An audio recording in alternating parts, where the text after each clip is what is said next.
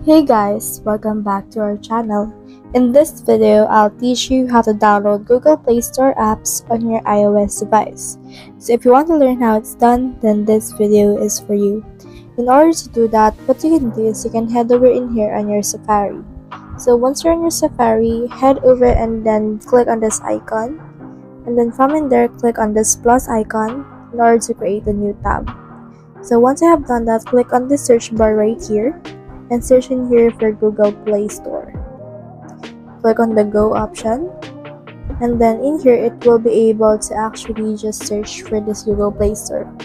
What you can do next is you can click on this play.google.com link, which is the first link on your search results. Once you have clicked on that, you should be able to see the Google Play Store.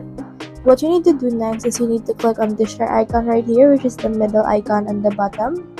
Once you have clicked on that, you should be able to see this one. So just scroll up until you can see this option for add to home screen. So head over and click on this add to home screen, and then you can rename it whatever you want. So for me, I'll name it Google Play Store. Then click on this add option.